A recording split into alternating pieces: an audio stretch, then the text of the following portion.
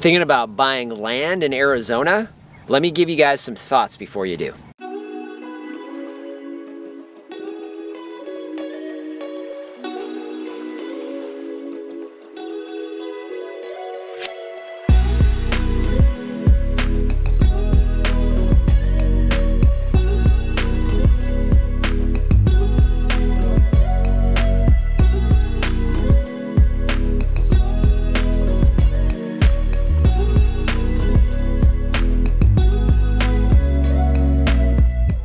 Hello everyone, this is Dwayne with Edge of Nowhere Farm, and we're coming to you here on a beautiful fall day here in Arizona in 2021. So we've had a lot of questions as we've started building this farm on this 6 acres of land in regards to land in general in Arizona. And I think for most people wanting to do what we're doing here, I think having some information before you take that step is really critical. Our focus here on this farm is a lot of production in regards to fruit trees and also livestock. Well, we have a lot of fruit trees in the ground now, poultry, pigs, maybe some sheep and goats, and possibly a cow or two is kind of our focus. So more of a traditional homestead or farm is kind of where we're at. So if that's what's on your mind, we're going to give you some ideas today to consider before you buy that land. These won't be in any particular order, but they're all going to be important as you're considering Arizona.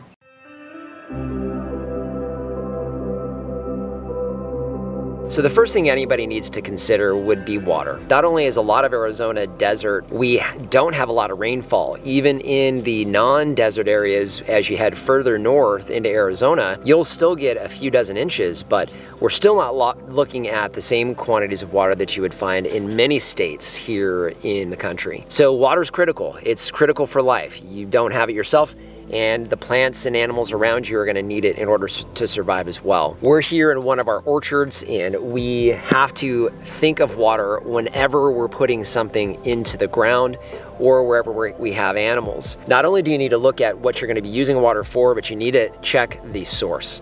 Because we don't get a lot of rainfall, particularly in the desert areas of Arizona, you need to determine how much water you're going to need for what you're wanting to do and where you're going to get it. Because our water is limited and our rainfall is limited, you may find that you won't be able to do catchment, or at least enough catchment, in order to take care of the needs of your animals and your plants. At the same time, there's certain parts of Arizona where you're not going to be able to drill a well, not because it's not possible, but because it's not feasible. In fact, there's areas in northern Arizona where you have to go down 1,500 feet or more just to tap into a limited supply of water in an aquifer. So you need to make sure you take that into consideration. At the same time, we do have water restrictions in a lot of parts of the state. So even if you can drill a well, you need to find out what those restrictions are going to be. So here in the Whitman area, we're restricted on the amount of water we can pull out of the ground at any given time and how much water we can use for traditional irrigation. That's one of the reasons why you won't see us doing much here in regards to large pastures, because we can't. We're not actually allowed to do it. So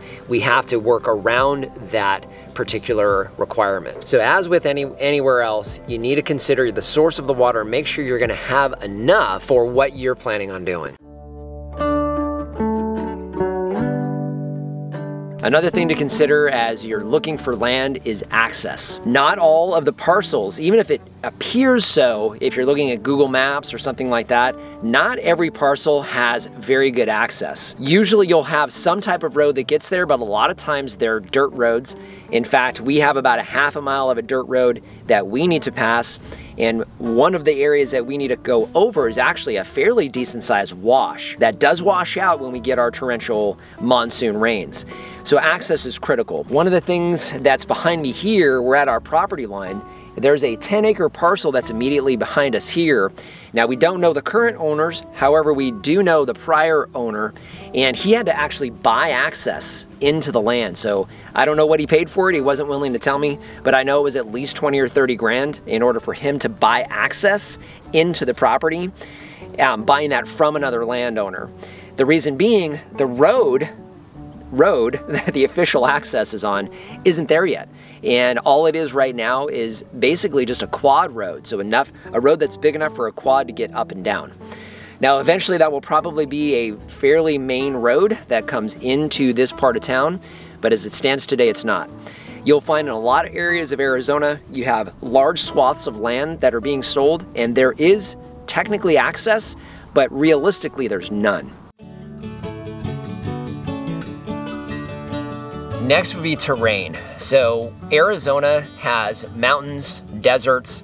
We have land that is hard clay soil. We have some that is sandy, say down near Yuma. We have riparian areas, especially down in Tucson and some of those places. So the terrain can vary greatly. And I don't know whether or not you can pick it up in the background, but we've got an area here where we have a very shallow wash that comes through this 1 acre parcel that we own. And in the background, you can see the mountains and anything in between. So even in an area that looks like it's fairly flat, you could find that the terrain is very uneven, especially once you start working with things like washes. Anywhere where we have these desert areas, especially in and around the Phoenix area, there are a tremendous amount of washes that push and move water as it falls, because we typically get our water in a handful of rainstorms that come down and put a lot of water down in a very, very short period of time. And because the ground is so compacted, it basically goes into washes and flushes basically right back out. So a lot of times you're going to be dealing with washes even though you may not necessarily see them if you're looking at, say, Google Maps or something like that. So terrain, definitely something that you want to keep in mind, because that will make a big difference in what you're planning on doing with that property. You can't have a discussion about Arizona without talking about climate. Most people are pretty comfortable with what happens in and around Phoenix. It's very hot in the summertime, but a lot of folks don't know, if you're not from Arizona, it's actually very cold in the wintertime, especially once you get outside of the major cities, especially Phoenix and Tucson. You really start to cool down quite a bit. In fact, we're about an hour from downtown Phoenix, and we're about anywhere from 5 to 10 degrees cooler, both during the summer and during the winter. So it's quite different from what most folks might consider. In fact, if you're in Phoenix, you guys can grow tropical trees where we can't. We get down to 20 degrees just outside of the city. At the same time, when you're looking at different parts of Arizona, you have northern Arizona that can get very, very cold with plentiful snowfall during the winter times, and during the summer times, very nice, 75, 80 degree days, maybe 90. So you can have that. As you head down south, you really get a combination of both. You have a few mountainous areas down there as well, but you also have cooler temperatures even in the desert areas, where we're 110, 115, they're 100, 105. And we have some areas, say down in and around Yuma, where it's very warm year round. So they get very, very hot, and they stay very warm even during the winter time. A lot of variations in climate when you're dealing with Arizona, and definitely something to keep in mind as you're looking for land. Another consideration when you're looking at land in Arizona is restrictions on that land. The first thing, of course, would be state and county restrictions. There's also city restrictions as far as what you can do with the land itself, but we also have some additional restrictions. And here in the Whitman area, and particularly on the west side of Phoenix, we have Luke Air Force Base, and we actually have restrictions on building. In fact, depending on where you're at around certain landing strips, you can't put anything that is a livable structure. We learned that the hard way with the first piece of property that we bought, and we still have restrictions that surround us. Now you can use that to your advantage. For us, we do, because we're butting up against a couple of restricted areas, so we're fine, but at the same time that keeps folks from building around certain areas. So keep that in mind. Those restrictions are there, and a lot of times they're hidden, so you won't necessarily know. My understanding is they have to actually disclose that, but we were on a piece of property where it didn't happen, so it can actually not go your way. So you do want to make sure you look into any restrictions. One of the biggest things I think a lot of us are wanting to do when we get out from the cities and have our own property is we want to limit the amount of restrictions we have on what we can do with that land. And the majority of the counties here in Arizona definitely have restrictions as far as what you can build, particularly with a livable structure. So you want to make sure you're taking those restrictions into consideration before you make that land purchase. So obviously this is not an all-inclusive list, but we have a lot of folks that ask us questions about buying land here in Arizona. I think one of the things that's an advantage for us here is we have a lot of our subscribers who live all over the state. And what I really want to encourage you to do is check out the comments down below. And I want to encourage our viewers that are here in Arizona in different parts of the state, give everybody some ideas of some of the things that might be of a concern in all of those areas, so that folks watching this video can get as much information as possible before they make that leap into owning a piece of land here in Arizona. So just want to thank you guys for joining us today. If you haven't done so already, subscribe to the channel. One of the things we cover here is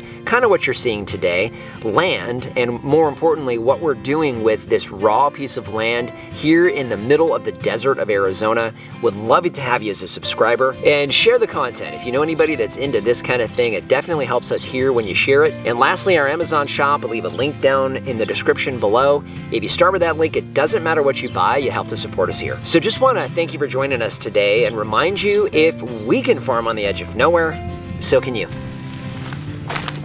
And share the content. If you know anybody that's into this kind of thing, it definitely helps the channel. Share the channel.